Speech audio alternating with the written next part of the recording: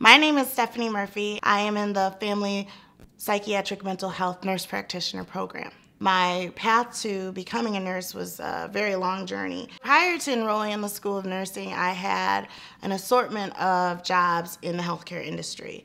I attended the accelerated nursing program for non-nurses at U of R. After about 3 degrees later, I had some adversity financially and had to take some time away from the program to go and work. After graduating from the School of Nursing as a RN, I did go work in the hospital, but I still felt compelled to do more within the School of Nursing. I initially took on a role as a near-peer mentor where I help guide the students coming up in the program. The School of Nursing for me has been such a supportive community.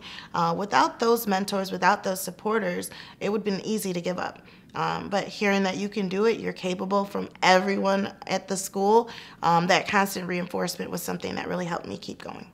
Taking on the role as the student diversity officer, I am kind of like someone who can speak for the students, but to those that can make a difference. You know, letting students know that their concerns are being heard and someone wants to sit and listen and advocate for them. I'm currently a member of the Rochester Black Nurses Association, and I've taken on 2 mentees who are currently in the accelerated nursing program who just started their final semester. As a mentee, I will help them with connections, networking.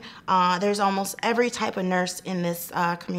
This is such a huge asset for new students, especially if you're coming from another state or city. You know no one, but you now have gotten used to being up here and maybe considering staying here for employment. Well, now you have so many connections in the community that you're not alone. They have so many outreach programs. They do so much for the community. These newer nurses in the accelerated nursing program really are just passionate about wanting to really just take care of people to their best ability. I feel like the outpouring of these diverse background of people, that has helped to influence their real interest in wanting to help because they've already had a career. They've already experienced life experiences. So now helping them navigate the world of going from student to RN, I'm gonna have a big part in helping, give advice, and that's something I really enjoy. So I'm glad to help break boundaries and walls, and I hope to put the ladder down to help other students climb that ladder and do the same.